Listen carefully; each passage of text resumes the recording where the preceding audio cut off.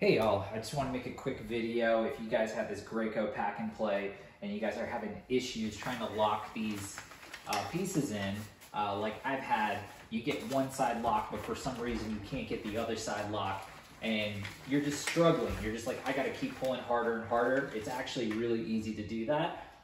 And what you need to do is you need to pick up this middle piece. When you do that, you could make them all lock. And I'll do them all pretty quickly. So once you get that done, then that's when you could push it down. The same thing is for when you're opening them. You think, oh, I could just probably push this button and pull it up, and for some reason they just seem locked, so you're really frustrated.